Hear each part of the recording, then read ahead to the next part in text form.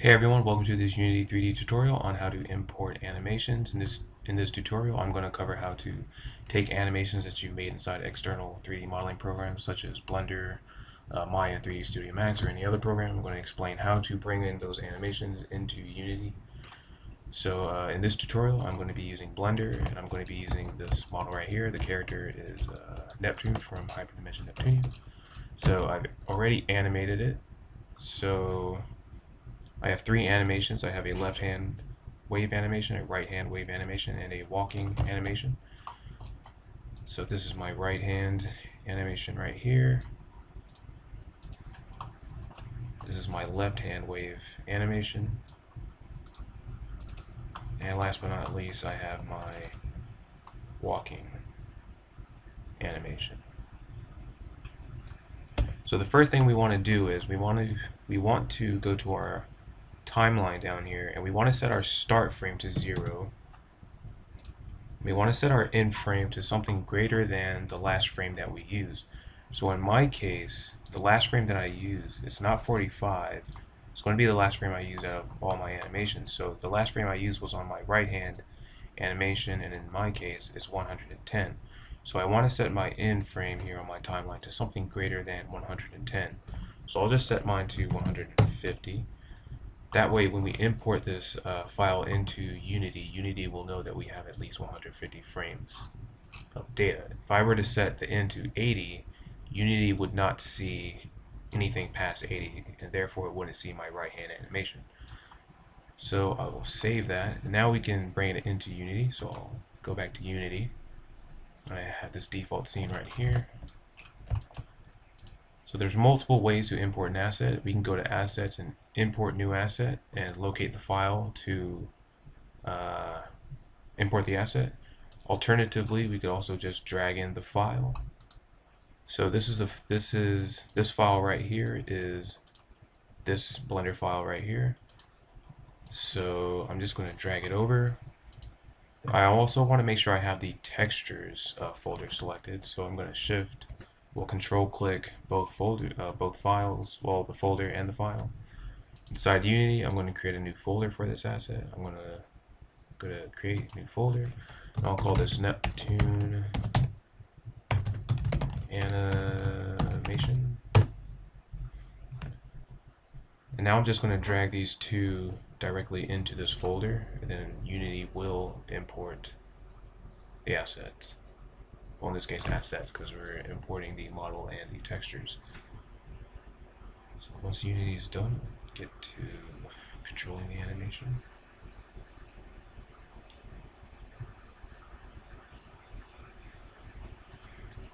Okay, so if you expand your folder and I click on the model, I'll see the model right here. So the first thing we want to do, you want to select this model, and you want to go to Rig right here. You want to set the animation type to Legacy, and then press Apply.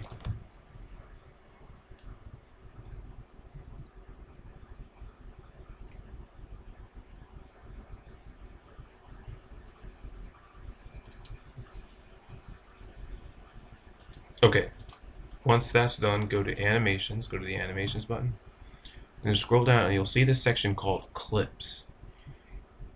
And you'll notice the different animations right here. Default take corresponds to the entire timeline.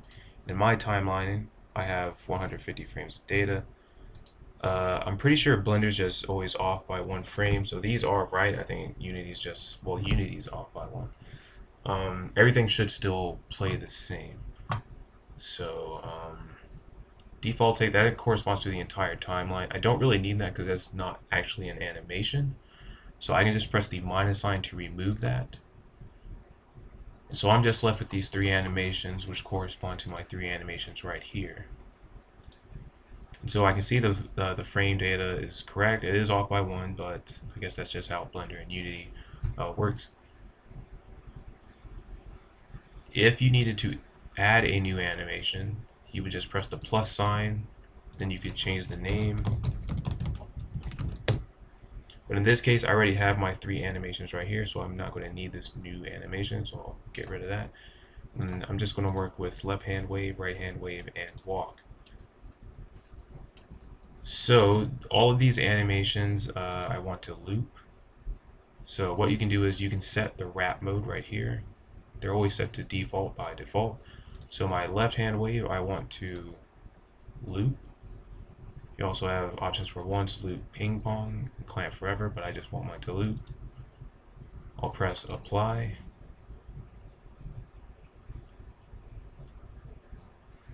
Then I'll do the same thing for right hand wave and walk.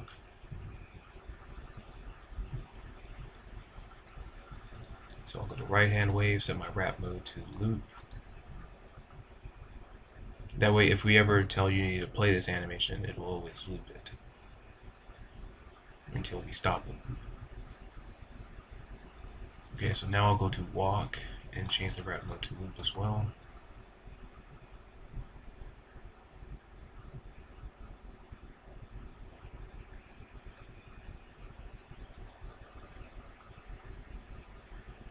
Okay, so now that I have all those done, I'm now ready to drop my character into my scene and start animating it. So I'm going to take this file right here. In fact, if you wanted to test it, you could just drag in your folder into the preview window right here. You could select your animation and you can press the play button and it'll actually play it inside Unity. So I can go to my right hand wave and I can go to walk. This is purely just for testing to see how your animations look. So I'll pause that. So now I'm ready to go ahead and drop Neptune into my scene here. So I'm just going to drag this file into my scene. So I'm going to create this. I'm going to make it a little bigger. I'll change your scale. And you'll see this animation component right here. This first animation you see right here, in my case left hand wave, this is the default animation that it will play first. Right now it's set to play automatically, so if I press play, it will play this animation first, in my case left hand wave. You also see the list of animations associated with this file, so in my case left hand wave, right hand wave, and walk. So it's set to play automatically, and it will play this animation by default. So if I press play, it will play the left hand wave animation.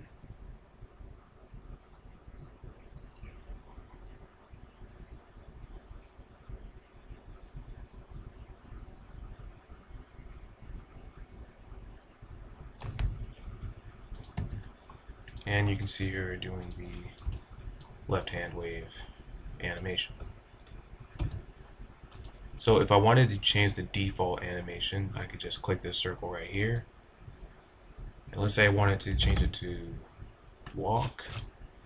I have like a million walks, but this is the one I'm looking for because I can look at the path right here. So now when I press play, instead of doing the left hand wave animation, she'll do the walk animation. And she's not moving forward because I haven't coded it.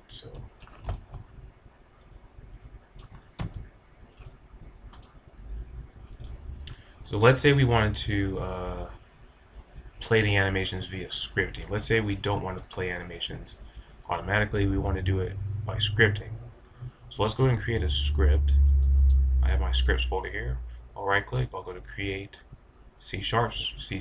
You can also do JavaScript, of course. And I'll name this Neptune control.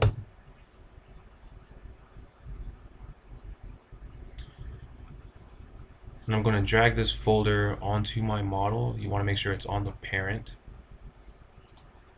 You'll see it right there. So now I'm going to edit it. So I'm going to double click it to open it up inside MonoDevelop. And hopefully MonoDevelop doesn't take years to open. So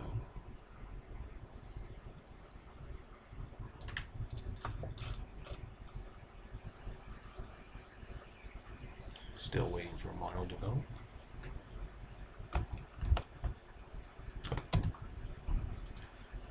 Okay, here's MonoDevelop. It's loading. Loading.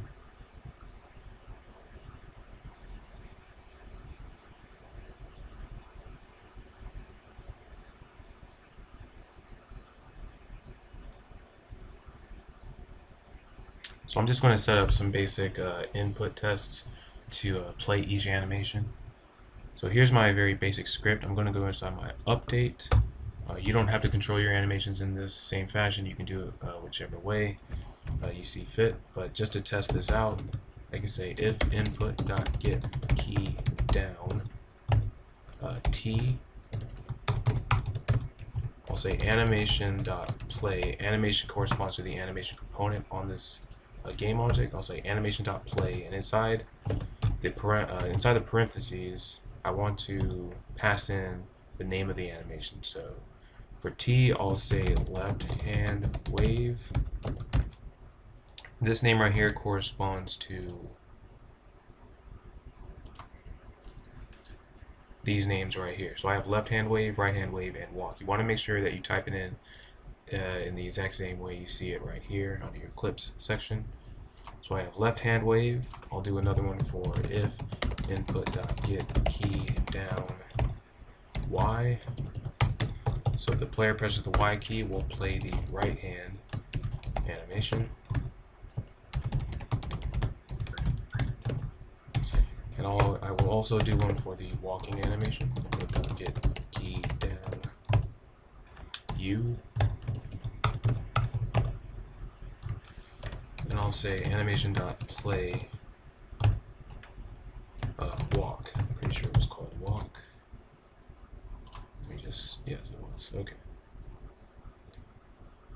So, just to recap, I don't have play automatically selected, so when I press play, she will still be in this T pose. But when I press the T key, I'll play the left hand wave animation. When I press the Y key, I'll play the right hand wave animation. And when I press the U key, she'll switch over to the walk animation. So, let me test this out. I'll press the play button. Let me maximize my screen so I can see it from the first person view.